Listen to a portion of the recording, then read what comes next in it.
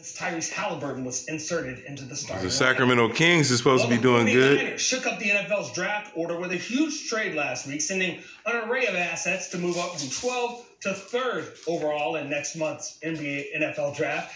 They say they'll take a quarterback, even though they intend to keep Jimmy Garoppolo under center next season. What? The opportunity to trade up and possibly get a guy that can be a big part of our future and keep Jimmy, who we're very high on, and is I think some positive things are happening this offseason for. That's kind of the plan we arrived at, and we're very excited. It was, a stated goal that we needed to come out with the quarterback position being stronger this year, and I think we put ourselves in an opportunity to make that happen with this move. NFL draft a month from today. It's Niners all day. Even on days like this, days when I don't show my true colors, because my hands do all the work. And that's what I feel about this offseason. John Lynch hasn't really done a lot of press conferences. But all of a sudden, today, they decide to do a press conference after everything that's been going on in free agency. And a big move that has been made this offseason that has had a lot of fans in question about the future of this franchise is the moves they're making at the quarterback position.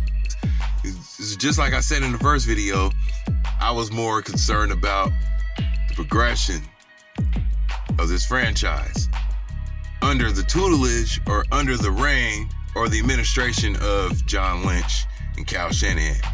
And it seems like I was pretty accurate in my predictions as far as how they slither through these off seasons and how they go about their brick by brick process. I'm very familiar about the building of the empire that was once torn down by what came before this new administration. But I'm also concerned about these so-called bricks. And the bricks that I'm seeing really tossed up in the air lately has been at the quarterback position.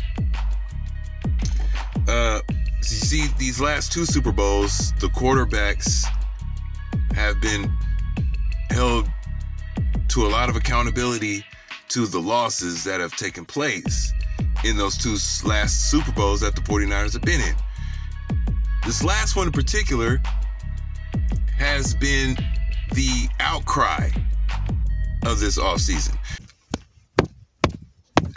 That's for you. If you rep it for these San Francisco 49ers in any form or facet, I consider you a family member. You feel me? When I see you at Levi's Stadium, you feel me?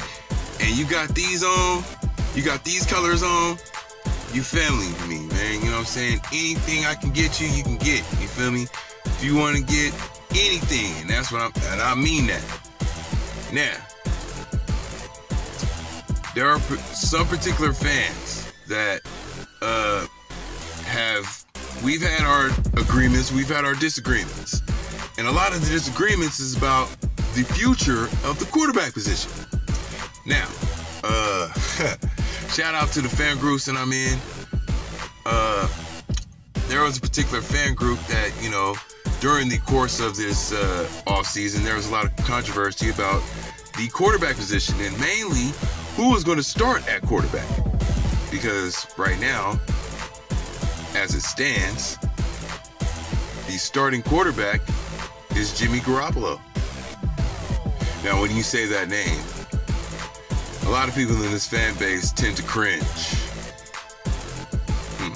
Wonder why.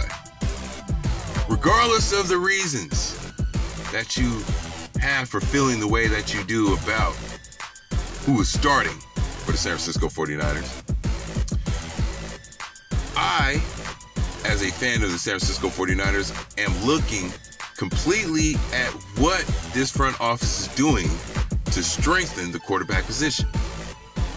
Now, there was a particular group that I had a disagreement with to where I was removed from the group. We won't get into that.